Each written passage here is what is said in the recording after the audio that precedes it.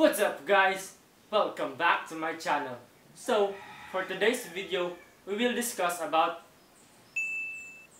Earth Subsystem. So, let's get it!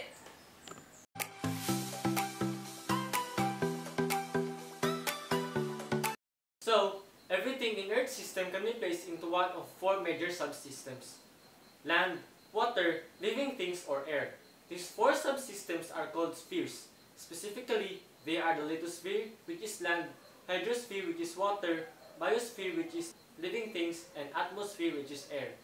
Each of these four spheres can be further divided into subspheres.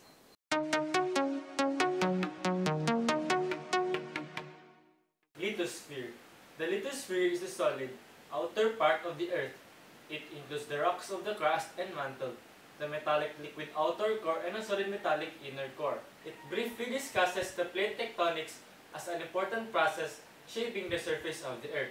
The primary driving mechanisms the Earth's internal heat, such as that in mantle convection.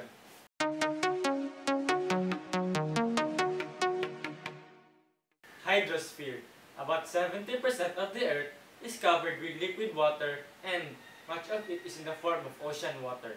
Only 3% of the Earth's water is fresh, 67% are in the form of ice, and the remaining 33% are present in streams, lakes, and groundwater. The oceans are sinks for CO2 through direct exchange with the atmosphere and indirectly through the weathering of rocks. Heat is absorbed and are distributed on the surface of the Earth through ocean circulation.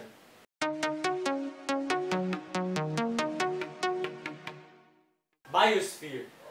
The biosphere is the set of all forms on Earth.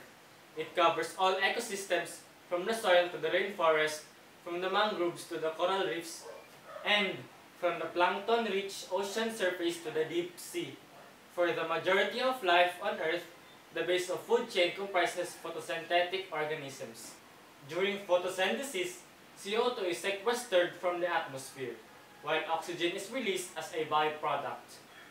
The biosphere is a CO2 sink, and therefore it is an important part of the carbon cycle.